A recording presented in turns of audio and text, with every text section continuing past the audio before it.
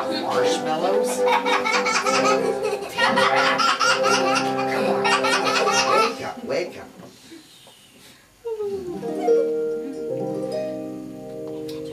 Hot dogs. Okay.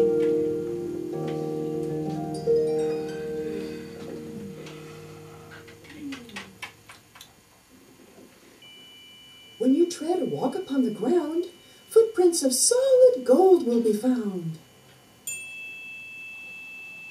Until the day a prince takes you for his bride, these gifts I give you will help to provide the means that will help you and your parents to survive, with gifts that will do more than simply keep you alive.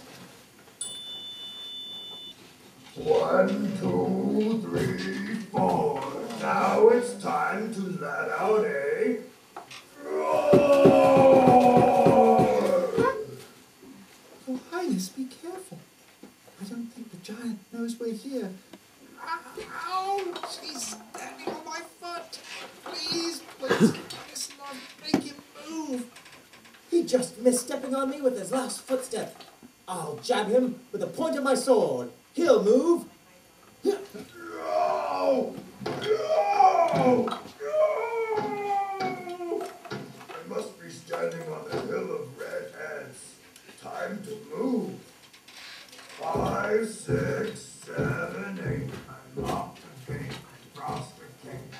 Quick, page, jump on the neck and hang on. He can't breathe fire on you, or he'll fry himself too.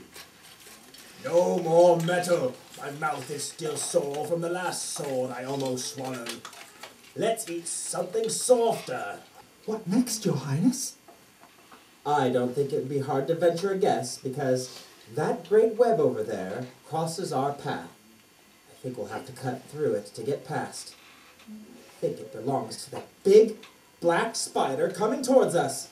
The prince looks lovingly at Mary, then bends down and gives her a kiss. My love, I have found you at last. I have been searching for you and battling monsters.